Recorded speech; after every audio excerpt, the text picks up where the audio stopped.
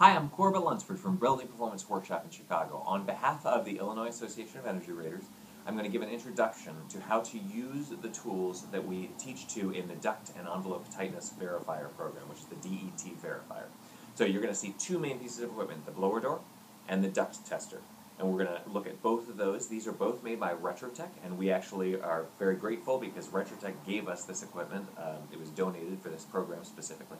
So we're going to be using just Retrotec equipment for this video. If you want to get to know Minneapolis equipment, I have other videos through the Building Performance Workshop that deal with those, and I'll be providing links to those as well. So let's go ahead and just look at this piece of equipment here. First is the blower door. Blower door is the most important thing in home performance, period.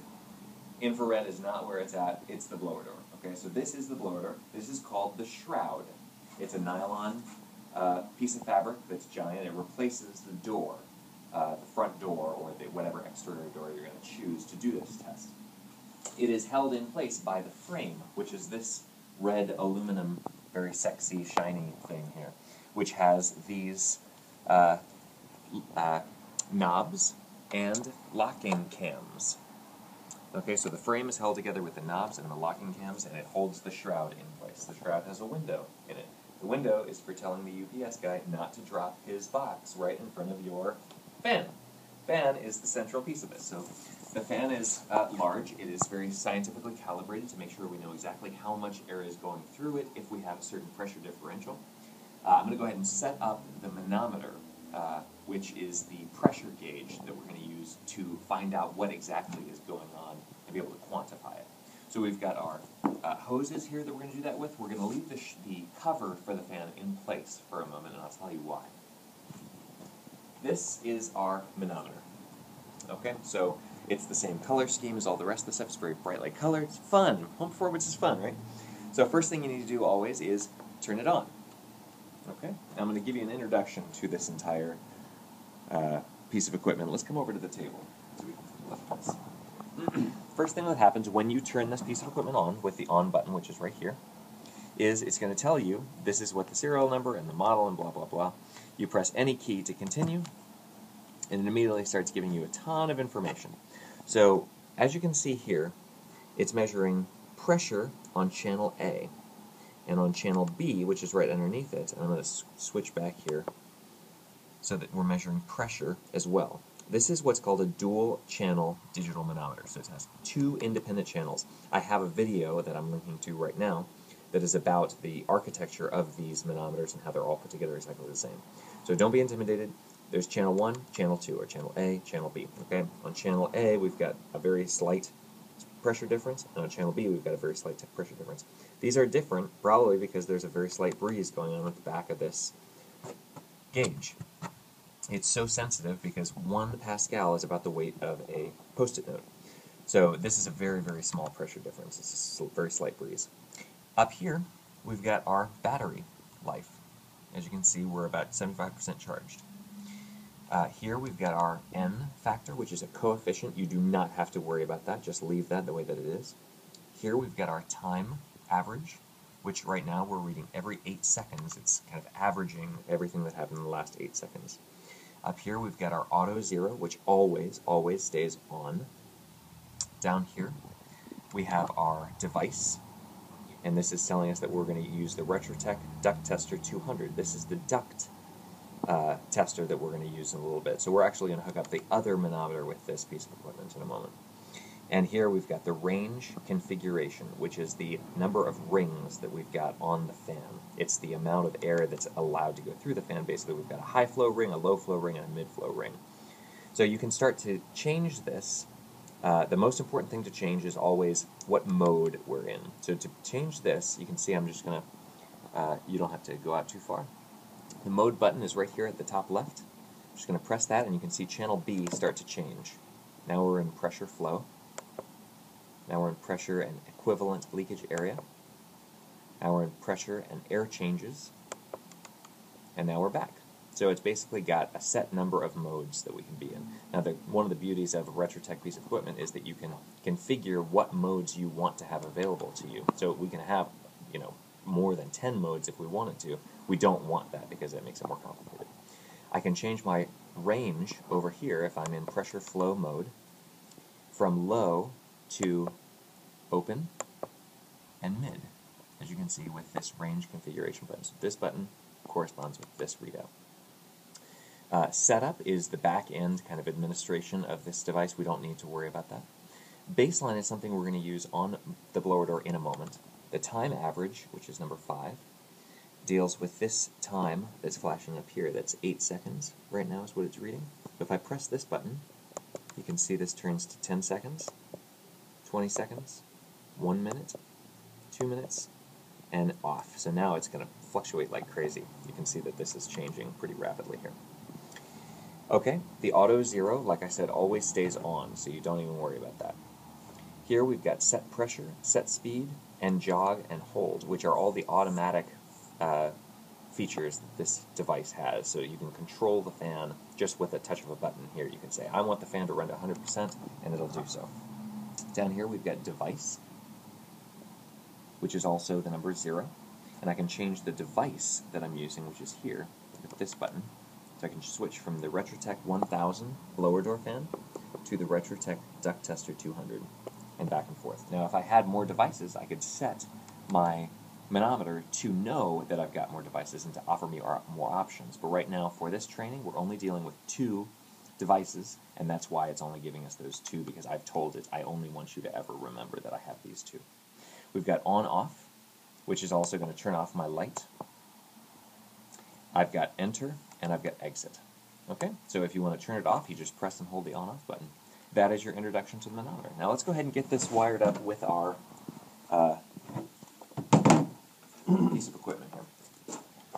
First thing is, I want to make sure to turn it on. I always turn it on before I hook up hoses to it, because I want to get the automatic damper that's built into this, it's a safety device, active before I start introducing a pressure to it.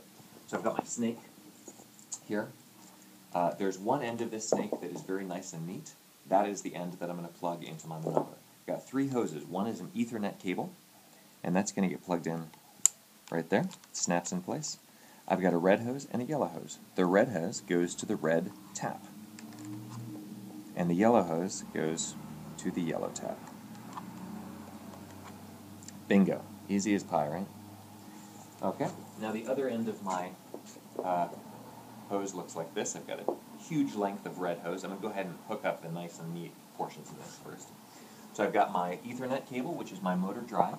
That gets plugged in. I've got 2 ports here that I can plug it into. It does not matter which one I plug it into, so I'm just going to pick one.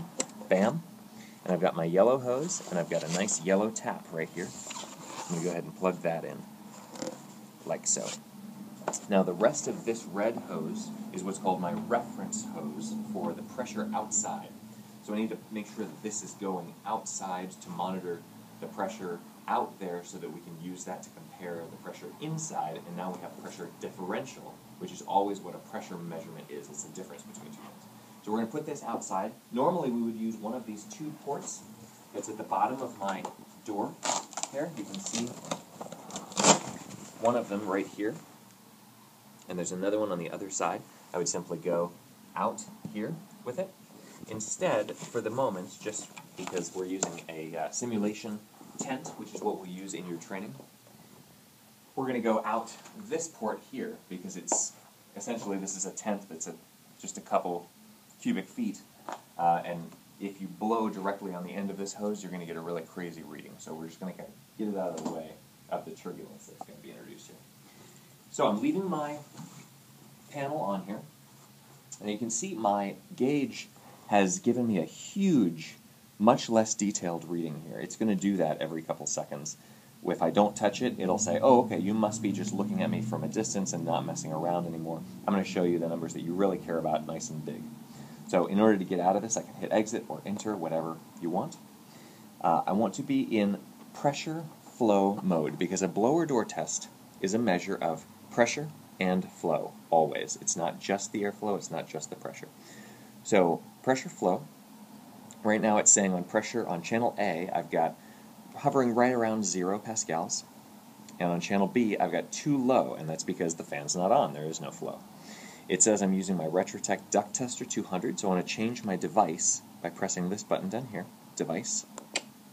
Now I'm using the Retrotec 1000, which is this fan right here. It says I'm going to be using an open configuration, and based on the size of the house that I'm testing here, this is probably going to need a lot less. So I'm going to hit my range configuration button, and I'm going to switch from A to B to C4 is the configuration that I'm going to choose to use. Okay, so that just means that I've got the flow ring that's named C4 in here, and you'll learn all about that in the course. I've got my auto zero on, I've got my time average. I want to be a little bit more easy, so I've got it on 1 second right now, and you can see that it's settled down. My battery life is all right, and I am ready to go ahead and baseline. So the baseline measurement is to make sure that you're adjusting. There are 3 main driving forces for pressure imbalances between a house and outdoors. You want to adjust for all of them. There is stack effect, there is wind, and there is HVAC. The HVAC is the easiest one. We're going to take care of that by just turning off all the HVAC. So we have made sure that all of the fans in the house, the exhaust fans, the air handler, etc., are turned off. We've got wind and stack effect. Those two are going to show up in what's called my baseline pressure right now between inside and outside, which is what I'm seeing on channel A. Now if I want to zero that out, all I have to do is hit the word baseline here, and it's starting to take a time sample. You can see here it's counting up 1, 2, 3, 4, 5 seconds, and it's giving me the average Pascal difference between indoors and outdoors over the entirety of my time sample. So if that number is less than 1 Pascal for 10 seconds, it's going to mean the same thing for this gauge if it's less than 1 Pascal for a minute or 10 minutes. I might as well just hit it. If it's not moving at all over here, I just hit enter and I accept.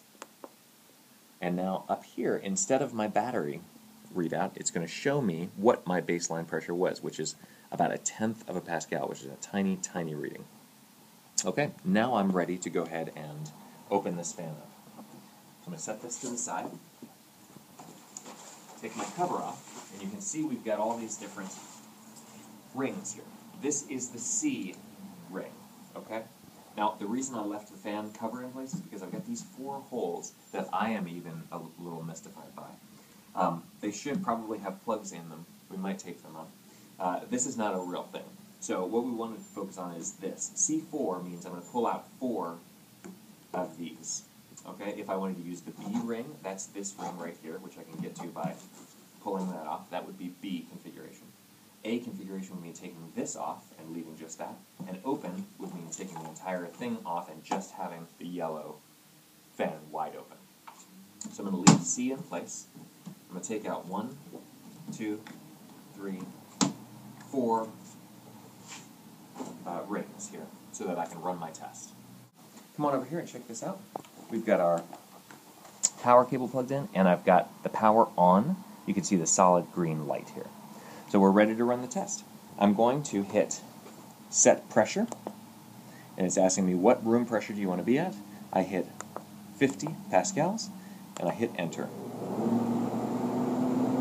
You can see that we've got this running. And we're getting up to 50 pascals. We're at 47, somewhere around 45. And it's telling me that at the pressure I am actually at, which is 46, 47, 48, 50.8, 50.7, it's this CFM. I don't want to know what it is at 47.8, 48, 51, blah, blah, blah. I want to know what it is at 50, so I'm going to hit this button right here, which is the at pressure button. And now, as you can see here, I'm reading roughly 540 CFM at 50 pascals. Now this number in real life is never going to be nice and smooth. So what I can do is increase my time average here and give myself a much smoother number by taking the average over the last 8 seconds. And it gives me roughly 549 CFM. So that's the number I'm going to go with. I go ahead and hit exit. Turns it off. Now I'm ready to move on to my duct blaster. Wasn't that easy? So now we're moving on to duct tightness testing. This is your duct testing fan. Okay, we have the same exact setup. It is a tiny version of the blower door.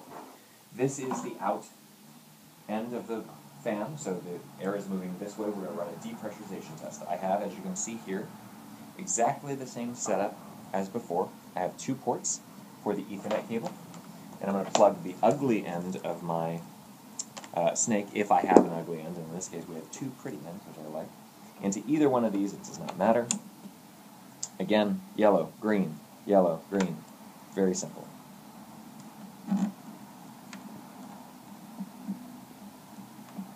Okay, now here's my light. As you can see, we don't have power yet, so that's not flashing yet. So I'm going to go ahead and turn this on over here. We've got our power cable plugged in, and this is my power switch. Turn that on, and I've got a solid green light over here. On this side, let's go take a look at what the light is doing here. We have a flashing green light. That means the status is not complete yet because I do not have a manometer hooked up to my fan yet. So we're going to need to grab that. Exactly the same as what we just saw. Okay, so we can simply turn it on before we hook anything up to it. It's telling you what model it is. You hit any key. And now we're going to set it up exactly as we did before. The Ethernet cable goes into the Ethernet port. We've got yellow and green. Yellow, green, bam. Now, this is a duct test. Just like we had on the blower door, a second hose that went outside. In this case, we want to know what the pressure is in the ducts. So I have a third hose that I need to hook up, which is they provide a very long hose for. It's colored blue, and I'm going to plug it into the blue tap right here.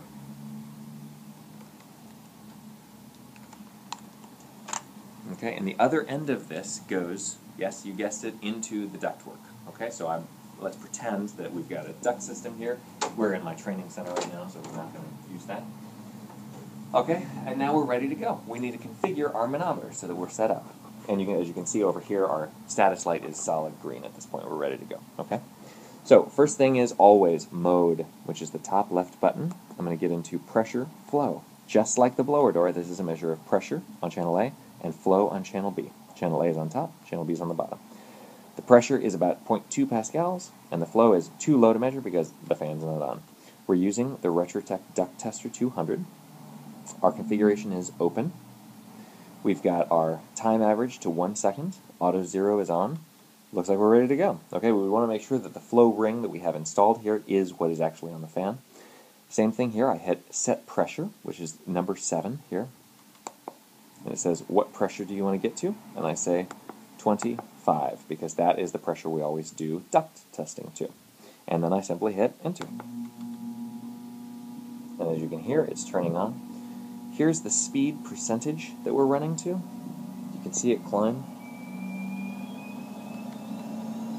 And you can see what CFM we've got. Now we have almost no pressure differential at all because we're not hooked up to a duct system. You can see that the CFM is rising. Now in order to stop this, I just hit exit. Bingo.